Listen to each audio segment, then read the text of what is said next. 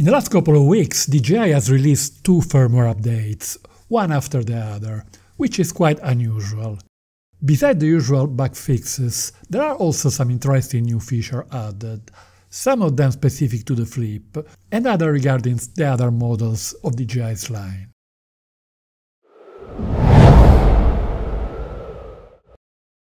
On DJI Fly app, tap on the 3 dots on the top right of the screen, and then select the tab About. In Aircraft Firmware, click on Check for Updates. A window indicates that new firmware is available, so we click on Update to access this page with all the details. The 2 files are quite bulky, and after clicking on Update, I found a message informing me that the storage is insufficient. I have seen numerous messages on forums from users struggling to clear storage space. The easiest way is to connect a remote controller to a computer and turn it on. A folder with the name of the controller will be available. Double-clicking on it, the files of the internal shared storage are shown. Open the folder Movies and delete the files inside it. If needed, do the same with the folder Pictures. We can now return to the About page of the settings, click on Check for Updates, and this time this should work.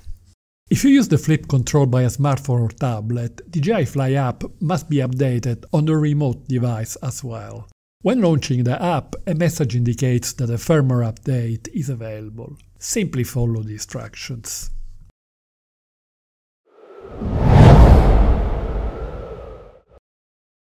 The major update for the Flip is the addition of Dolly Zoom in the Smart Snaps.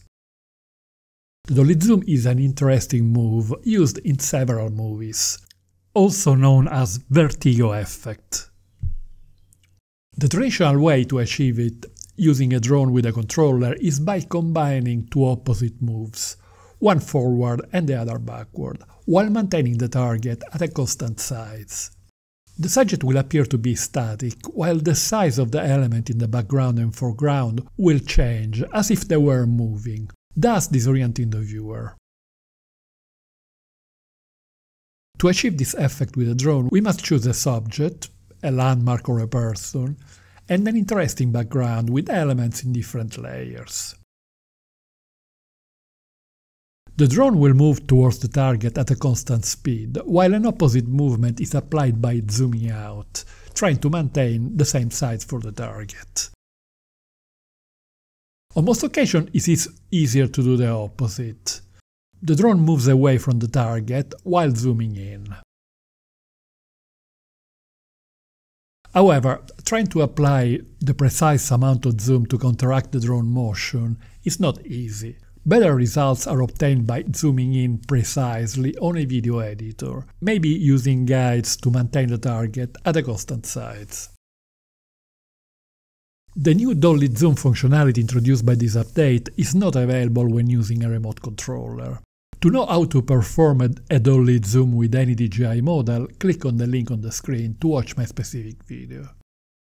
When flying the drone autonomously using palm control, press the Mode button on the next part of the fuselage next to the SD card slot. The aircraft will announce the selected modes while cycling through all the different smart snaps. When Dolly Zoom is announced, press and hold the same button while aiming the camera at the target.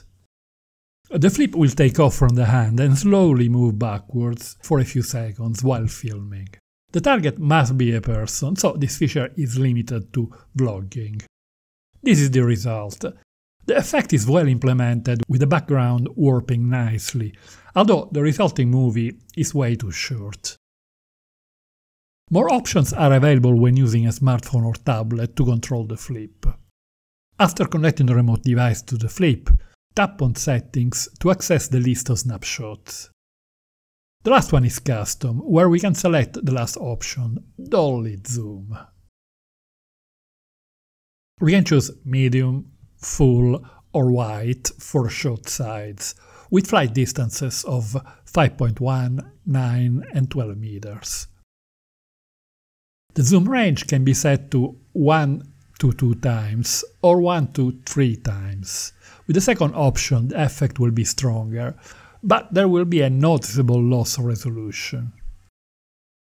I suggest sticking to the first one.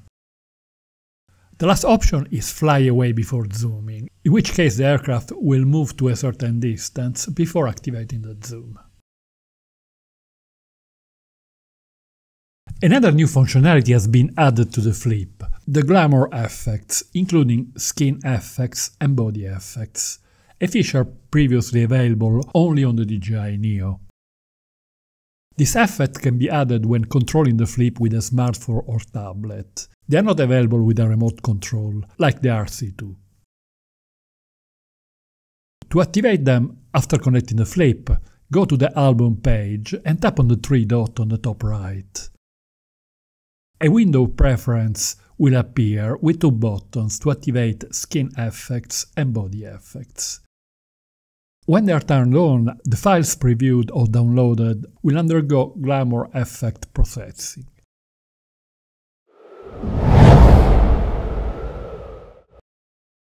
One of the two recent updates, more precisely the 1.17.0, adds support for the newly released flagship model, the powerful Mavic 4 Pro. This is always the case when a new model is released, however, this time several steps have been taken for the integration of this model with the Mini and R series. Mavic 4 Pro is now compatible with the RC2 remote controller, while the Mini and Air are compatible with the premium RC Pro 2 controller, just released as an option for the flagship model. The RC Pro 2 is a state-of-the-art controller with a 7-inch rotatable screen with a peak brightness of 2000 nits, a built-in microphone, 4 hours of battery life, and 128 GB of storage. It is priced at around €1,000 or $1, so more expensive than the Mini 4 Pro itself. It is therefore unlikely that owners of the Mini or Air models will purchase it. However, several advanced owners of the Mavic 4 Pro will consider purchasing a Mini or Air model for urban use. The same update also adds support for storing waypoint flights in the cloud, although this option is currently unavailable in the United States. Waypoint is a powerful functionality that was for many years reserved for DJI's flagship model. It is now also present in the Mini and Air series. It works by creating missions based on several points. Each mission is stored in memory to be used at different times of the day or in other seasons. After this update, it will be possible to retrieve from the cloud missions made with other models owned by the same person. If you want to know more about Waypoint mode, please follow the link on screen to my specific video.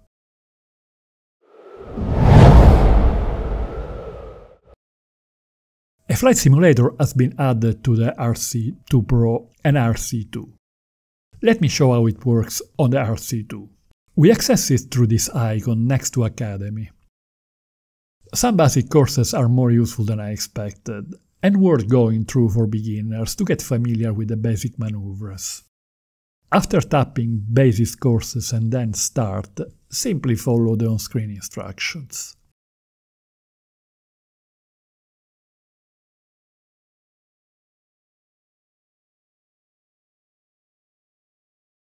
The immersive flight simulates a Mavic 4 Pro. It responds very well to the stick controls. It can cycle through the 3 speed modes, Cine, Normal and Sport.